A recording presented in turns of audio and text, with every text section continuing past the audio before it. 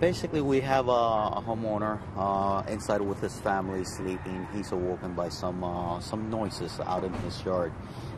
He comes out, spots a person that it's not only fighting with his dog, but it's naked fighting with his dog.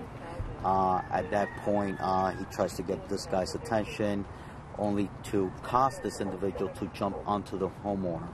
The homeowner immediately discharges his firearm, striking him once. Now, this individual was held until police arrived, and he has been transported to Jackson Memorial Hospital where he's being treated.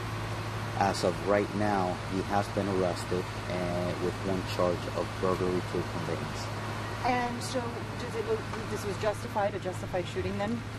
For right now, it does appear to be a justified shooting. This individual was acting irrational, fighting with the dog.